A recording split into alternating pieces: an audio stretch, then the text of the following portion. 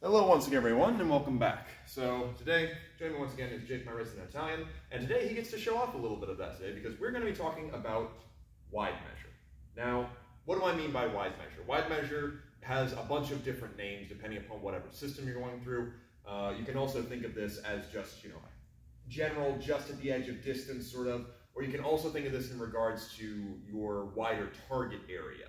Now what I mean by this is, within any fencing system, you're going to have a narrowing of target as you get closer. So right now, obviously, we're out of distance, which means that, from my perspective, Jake's body is divided into 4 quarters, with his belt kind of being the main dividing line. So my lower openings are literally coming through the lower half of his body, my upper through the top half.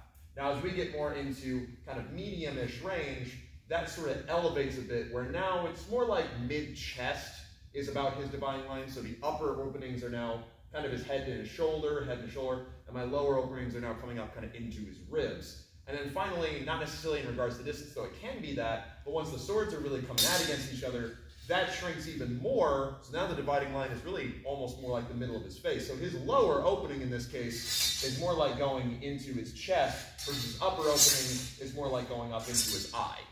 Now the reason I'm talking about this, and in fact the reason that we're currently holding these swords, is because wide measure is one of those things that I think is somewhat misunderstood. And the reason I say it's somewhat misunderstood is twofold. Number one, some systems don't talk about it as much, or in others, overemphasize it, which is why we chose these swords. So in Jake's case, he's holding a side sword. He's called my resident Italian because he likes to do all the Italian things, especially bolognese, dirty pasta eaters, and all that. That emphasizes wide measure a lot. And the majority of side sword practitioners that you will see are going to be pretty comfortable cutting at this range. The stretta, meanwhile, the idea of fighting in and winding close, while it is absolutely still often practiced, is overlooked a lot of the time, partially due to the fact that once you hold a sword that thin and light, in all our HEMA gear and the blood is up, you kind of forget about those things because you can just cut willy-nilly. Messer, on the other hand, kind of falls in the same vein, but Messer's wide play is very, very limited. Even in its more simplistic sources, most of it is along the idea of someone is starting from wide play and you are getting to close play very quickly. The majority of writing you have on Messer is more focused on stretta, to use those Italian terms. Reason being is that what this is really, really good at is the idea of cutting from wide measure in and then working those angles from those places. And so that's what most of the writing is going to be about, and of course the inevitability of grappling. This leads to the majority of people practice stretta with the Messer, but they never consider what wide play can get them and how that can influence their stretta.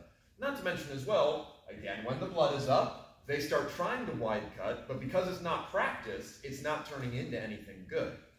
Now, let's talk about what kind of wide cutting I'm talking about, what sort of free cutting, etc. you should be looking for, and how to make most of it with both weapons, and any sort of single-hand weapon you can be holding. So firstly, let's talk about the difference between wide cutting to openings versus wide cutting to silhouette. So silhouette, what I mean here is the idea of I'm not necessarily looking at Jake as a target. Well, I am, but I'm looking at overall Jake as a target. So like I said, at this distance, when I'm cutting at his head, I'm really just kind of thinking about the silhouette of Jake's head. That's his head, that's his shoulder, that's this side of his head. It doesn't really matter. It's just that shape.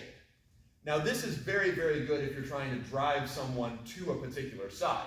A guy cutting at Jake and I get him to parry in some way, that's fantastic because it's very easy for me to commit where he wants to go, and that can then inform my next action, be it a close range action or a wide range action.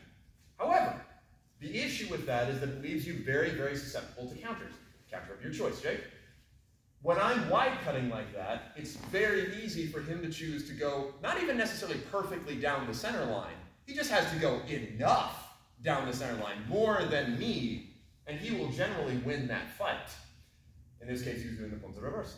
But what we see next is the idea of wide cutting, but rather than thinking of him just as a silhouette, I'm still going to be thinking of him like I would in the stretta. I'm not going to just wind and hit him. I'm going to wind and hit him in the right breast. Same thing here now. When I cut for Jake at this wide measure, I'm not thinking about hitting him on the outside of his head or shoulder. I'm thinking about hitting him into the teeth, into the neck, into the chest. So now when I cut at him, this is becoming a lot more centralized. Now, This could be thought of as, oh, you're just cutting to extension. But the point is, it's not about me then wanting to be here necessarily. I can be here. Right now I am here, but I can also just totally let that go. I'm going to cut through that target and be ready to move to the next piece. Not a problem.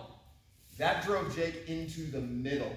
Now, if Jake wants to use that same counter against me, he's going to have to put a lot more into it to get me, as opposed to what he was able to do before.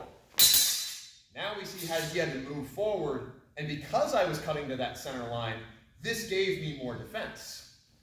Now, this time, rather than half cutting, I'm going to go ahead and through cut. We're going to see the same result pretty much. Right? No big deal. He may not go in, he may still block, he's in the center line, but not a big deal. I'm not really in danger. So that's the first adjustment I want to make, is number one, I don't cut it as silhouette. I can, but that's not what I'm looking for. I'm still focusing on trying to get to that central point, regardless of what cut I do, especially once you start combining those cuts together. So we'll do the first one, Jake will parry, and then I'll move into my second cut. So I cut down into his neck or teeth. He defends against it. Next, I'm not just going to think, oh, cut. I'm going to think, where am I cutting? In this case, his face is open. Make that cut. Make that cut. Flow through those target areas and really try to drive it into the middle rather than just drive him wide. The majority of times you talk about wide cutting, at least with the messer, is always under that idea of trying to get them onto a side so that you can then wind in and work those angles. But once you start just cutting at people's targets, you're going to get a lot better things, because depending upon how he parries, yeah, you will get options, you will get opportunities. From there, of course, I could bind over, or if he should cut back against me, I have other options. Just kind of depends upon what I need to do. And you'll find that once you start being willing to take these, more options are going to become apparent. Because from here, when I'm letting myself cut through, regardless of what I'm doing, I'm letting myself open. I'm letting myself be relaxed. So what if Jake tries to come at me at any point, right? I'm ready to deal with it because I'm up and moving. Rather than saying that, like, I've got to enter into the strata or I'm going to die. Ah! Right? Uh-oh, now he got all the wide stuff. Or alternatively, I'm going to drive him wide. I'm going to drive him wide. Crap, why didn't you go wide? Now, the flip side of this, and another byproduct of it, is that your defenses are going to start changing as well. Now, this is something that you see in both systems quite a bit, which is another reason I wanted to pair these weapons. And that's the idea of, rather than parrying, percussively beating, either with the spine, the falso, or alternatively using the true edge / the flat to deflect things away. So in this case, Jake will start cutting against me. Now, the majority of cuts that we're going to see kind of coming out against things are going to be the idea of you catch it, right? I form a good lang and to things along those lines, I stop him, and then for him to come around and get me, he will have to power, which gives me more time to either take that center line or deal with the incoming strike. That's great, great, and wonderful, but that's me also forcing myself into narrow game. This is especially dangerous because, number one, both of these swords can mutate into a point very quickly, and also, I am now making myself more of a static target. Once I stop moving and start fighting from extension, I get the benefit of being able to shoot my shot, but I lose the ability to get back to this wide play. I am making myself narrow. It's a question of whether or not he chooses then to be narrow, which can be good or bad. Instead, though, if I let myself remain wide when he does whatever cut against me, now I get more options, right? You see this a lot in Dossack play, regardless of what system someone does, and I'm talking about the Purple Heart Leather Dossacks. Most people realize very quickly those floppy things cannot parry all that well, so you start cutting instead. Regardless of what position I'm in, regardless of what cut he's firing against me, moving in the manner of cut for both of us gives us better chance, because once I do catch him dead, then the things really start happening. But for the most part, if we just allow ourselves to flow around, and for this we'll just trade back and forth. Jake will attack me, I'll parry, go back at him, he will come back at me. There we go. So we saw attack, percussive parry, riposte, percussive parry, riposte, and we both kept ourselves moving. It was only when I stopped moving that he was able to get his shot. Now, you can do this in a variety of ways. Right now, we're both just doing cuts, right? And it's very simple. We both cut from our dominant side downward, so it looks like that. The swords will stop each other / go through. Non-dominant side, no problem. Dominant side up. less common, but still happens, helmet side down. No problem. These are all the basic ideas of we're making a bind, but rather than staying in a bind, we're just using those cuts to one of us is crushing, the other's attack, and we're going from there. What you can start adding to it, because that's the most obvious form, and with sharps can form a bind even when you don't want it to, is you start using different attributes. So first I will show. I will use my spine with some thumb grip. Jake is coming down. I get that nice pop, then maybe I could go to center line, or alternatively I could turn into cuts. Now Jake will show one of his falsos. I come down with a cut. There we go. He gets to turn it over into a thrust. These are all the same idea, and you can start mixing them in. So we'll just trade cuts back against each other for a moment. You go ahead and cut first. So we're just kind of going back in, and we get opportunities to cut back and forth against each other as it goes. The trick is just keep it moving, keep your feet moving, and everything's great. Now, the trick there is who chooses to then move into stretta from there, which can actually make it a little bit more difficult. So what I mean by that is that if Jake and I are just kind of trading back and forth with cuts as we go, right? Boom. Yeah, there you go. Keep it flowing, Jake. One of us eventually is going to choose to work off of that opening next. The cut goes from through to the idea of to, and that then gives opportunity to move inward. What you'll also see, the other way that you can move in close from this, is once you get someone earnestly cutting at you a couple times, eventually you get the choice, right? To move inward with the other side of your hand. Well, other side of your body, rather. And this could be a couple different things, because this is also transfer over to things like longsword, pole arms, any sort of thing along those lines. Rather than standing there, oh, narrow, narrow, it's the idea of, hey, let's just open up with a cut. Let's just respond with a cut. And it's a question of, do I deal with it? Do I stay wide? Do I stay close? And just working from their end. Now, the reason I wanted to go over all of this is because this will help also give you a little bit of, let's say, ardimento, right? Courage. And the reason I say that is because, especially when you're newer at fencing, or you're fencing someone who knows a lot of counters, right? Now, Jake is also particularly good at his counters, so this is going to be fun. It can become very easy to start worrying too much about what the guard does as opposed to what the person will do. What I mean by that is Jake and I are squared up, ready to cut against each other as normal. I am clearly the aggressor of the two of us because I'm in the more aggressive guard. But if I start worrying about, oh, he set up for a falso beat, but he could also step out and do a true edge cover, or he could just stab me, right? There's problems there. I'm thinking too much, he will take the initiative. What this allows me to do is I basically, for sake of fencing practice, and no lie also for sake of fencing effectiveness, I go, he could do those things, but he's got to do them right. Throw in that true cut, see what he responds with, and then deal with it. The courage to just cut first, but not cut dumbly. Not think, well, if I'm going to cut, I'm going to make sure he's going to defend, so I'll go wide, is now hurting me, because that makes it way easy for him. That's basically akin to me going, hi-ya, right? He's going to counter me. Versus if I choose to go, okay, yeah, do it correctly, let's see what happens. Things are happening automatically now, because I'm awake, I'm moving.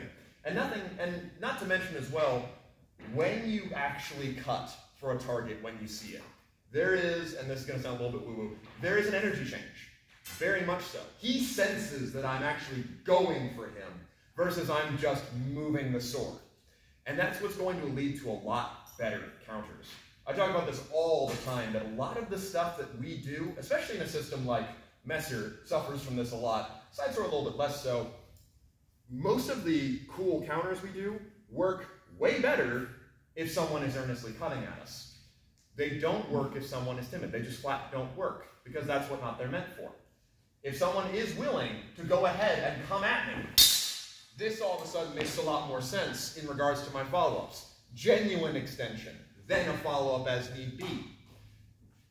What this leads to, if you both start earnestly cutting and being willing to take these openings from extension, is that when someone makes that choice against earnest coming in, you're going to get a lot better results. Now, of course, we need to talk a little bit about the downside of this, because there is a downside. Sorry. If cut wide and ignore those options. That meaning, we'll just kind of go back and forth, right? Well, we'll go back. That's actually a perfect example, right? When both people just choose, I'm going to cut wide, and they ignore what the other person is doing because they both saw an opening and took it, that will lead to double. Because no matter how good wide cutting is for getting you moving, as far as defensive options, I have to add some energy back into it. And if you're wrong, you got problems. This is a desperate parry, not a good parry. That's why that middle game exists. For that purpose of, okay, let's let him come at me. Let's let him go first. So that when he does go first, genuinely, I can work off of it. Rather than the idea of, I don't know what he's going to do. I'm going to cut. We'll see what happens. Oh, no. Now I'm the one that got hit. So, to sum up my point of this interesting video, because I'm sure this is going to just get interesting as a tag. Wide cutting. Wide play. What do I want you to focus on? I want you to focus on having the courage to just take an opening, right? When you are working with whatever sword, when you see an opening, go for it, genuinely. But make sure it's coming down into center, not just stopping at extremity. Have an idea in mind. What that will then lead into is when you take those openings, people will start covering more genuinely because they have to. What that'll lead into then is if someone does their job well, you will continue to do your job well. And you'll start finding more results from therein. What that'll also lead into is the idea that if he chooses to do a counter, he has something genuine that he has to deal with. And contrary to that, if I know that counters are coming in, I will start building my repertoire. And now we're getting counter to counter, etc. That's how you build up that genuine sense of, oh, now this is making sense, as opposed to just, we're all going to study this, we're all going to end up fighting like this because we both want to get that same thing to happen. Now I'm stuck waiting for him to thrust first so that I can turn over and thrust him in the hip. And it's never going to happen. So, thank you very much, Jake. And thank you all very much for watching. Wide measure. It's a fun thing. Play around with it, and play around with it in a way that you're willing to fail. Accidents happen. There were plenty of times when Jake did what I didn't expect him to do. There were plenty of times when I did what Jake didn't expect me to do. That's the purpose of it. This is something that you should put yourself into an uncomfortable position so that you learn from it. Because otherwise, if you're always fencing with the pure idea of, oh my God, every time we square off, I never, ever, ever, ever, ever want to get hit, you're never going to grow as a fencer. So, be willing to take a chance and see what it gets you. Set aside some of the more close range stuff. Set aside some of the narrow stuff. And be willing to play, and then you will find more happiness and more opportunity to pull those off. So, thank you very much for watching. We'll go over some other techniques another time.